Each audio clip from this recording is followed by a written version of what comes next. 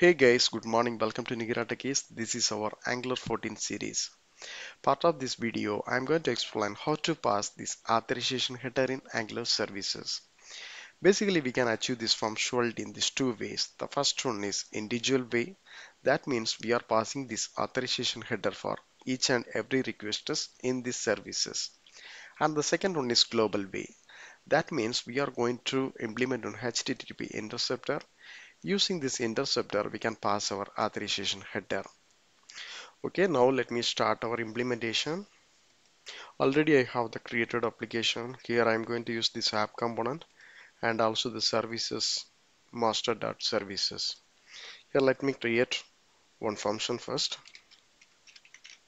Using this function, I'm going to get all the employee records. Also, let me inject our HTTP client.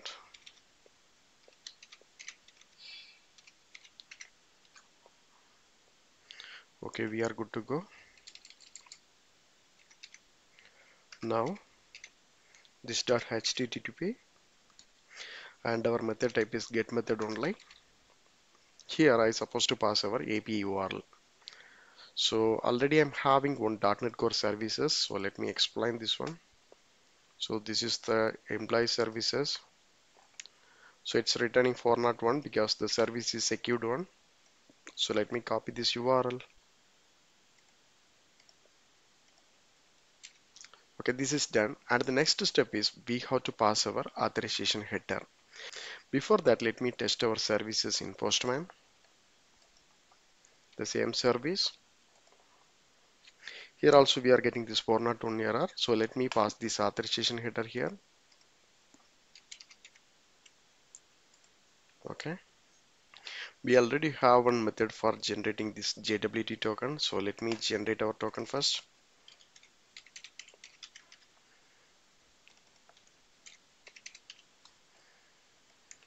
Okay, great. The token is generated. So let me copy this one. And our token type is behavior token space, then our token. Now let me request once again. See now, I'm getting this response is 200 and also I'm getting this list of employee record. The same functionality only we are going to apply in our Angular application. So let me go to the application now. Here I'm going to declare one object HTTP options. Okay. If you noted in this get method, you can see like the first input is URL, that's what we have passed, and the second one is options, the HTTP option. So using this option only, we are going to pass our authorization header. First, let me define our authorization header, then we can pass here. Okay.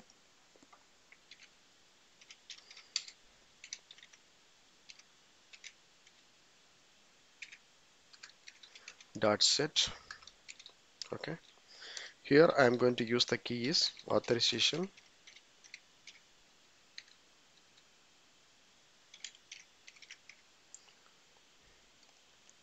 And the value is bearer because our token type is bearer only. So after that, we have to pass our token.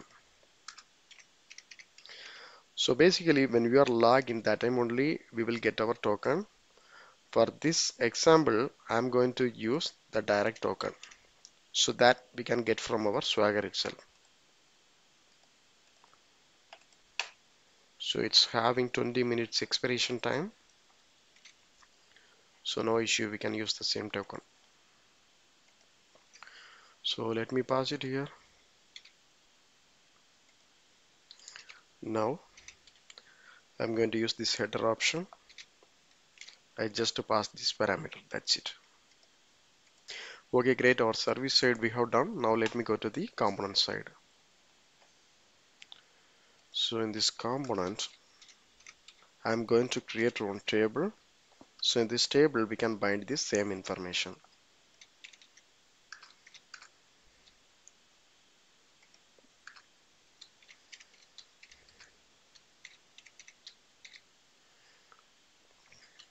Okay, the column names are code, name, and also I'm going to use this salary.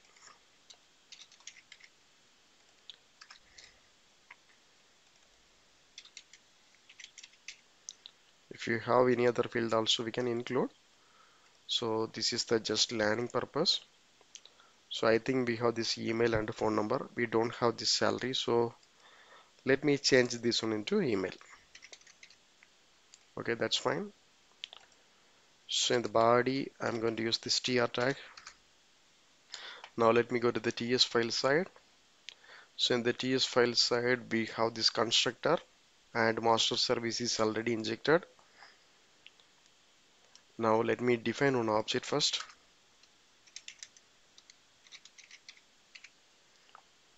Then in this constructor side, I'm going to consume our services. Get employee. So it's returning void. So let me go back to our services. Okay, let me return it. Okay, fine. Now see it's returning this observable data. So I'm going to subscribe it.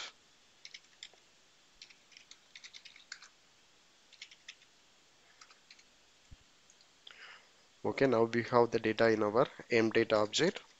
I'm going to bind in this table.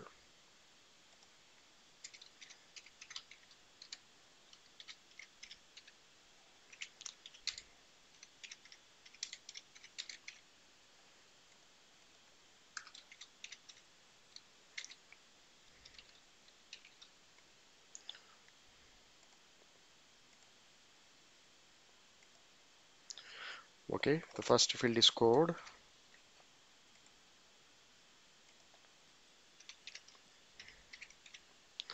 Item.code. The similar way, the second one is name.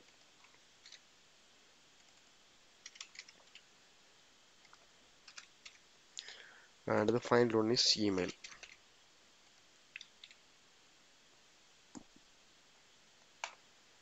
And this table, I'm going to provide the class table and table border. These are the bootstrap class. See now, all the data are loaded here. The code, name, email. Okay. So in case if I'm not passed this token here, it will never happen. So let me remove this one. Now see, none of the data are loaded. If you go to the console side, you can see this 401 unauthorized error. Okay, see, we are getting this 401 error. So let me revert the changes.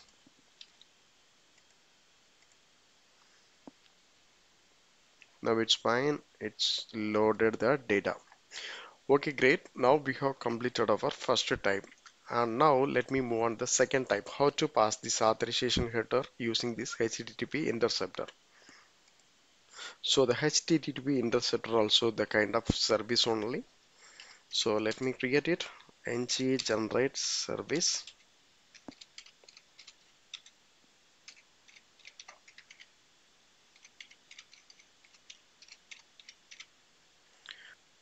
Okay, great. The service is created.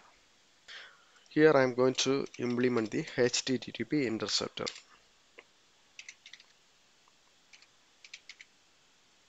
Using this quick fix option. Okay, the intercept method is added.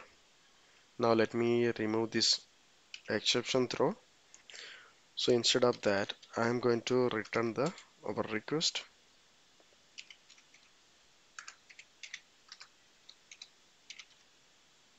Okay. So our main intention is we have to pass our authorization header. Okay. For that, let me define one object, token header. So this request dot clone of,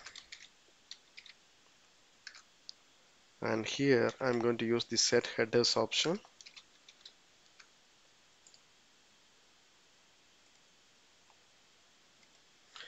And our token type is authorization token.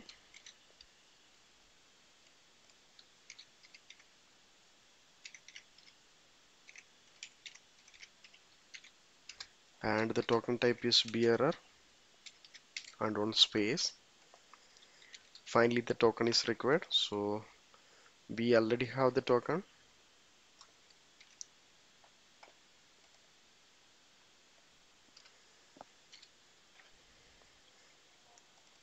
Now let me use this same token. Okay, this is fine. So hereafter I'm going to return this token header. And this is the first step. We have initiated our HTTP header. Now let me use this HTTP interceptor in our application. For that, in this app model, we have this providers option.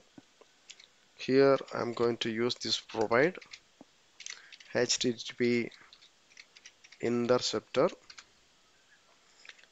and use class. This use class is nothing but our created service name only, token interceptor services. Finally, we are going to use these services for the multiple places, so the multi also true. Okay, we have done. So let me verify it how it's going to work. Now let me go to the master services. So in this master services, I'm going to create one more function, get customer. Okay, return this dot http get and our URL. Let me go to the Swagger. This Swagger, we have this customer. Okay, here also I'm getting this 401 error because this one also a secured services. Let me add here, and in this component side, what I'm going to do, let me copy the whole table.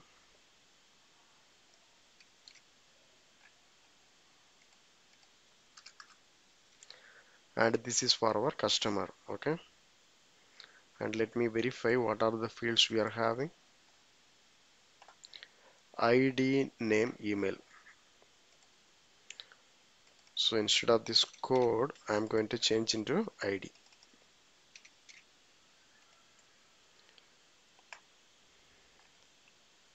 So instead of this m data, I'm going to use customer data.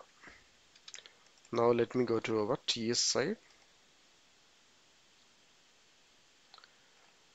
We can follow the same steps.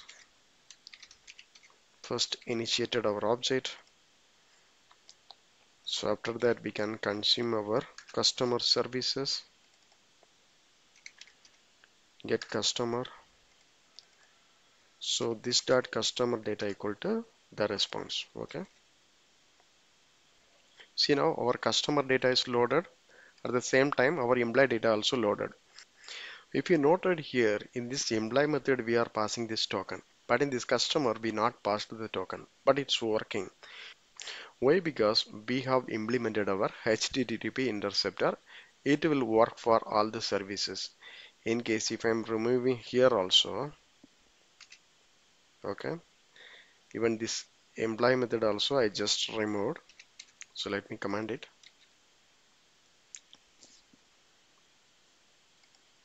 It will work because we are passing our authorization header through our HTTP interceptor. So let me uncommand it.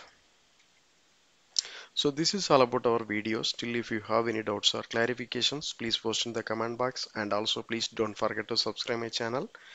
And the source code, I will share this GitHub link in this description. You can use it, and if it's possible, you have to join our membership. Thank you. Thanks for watching.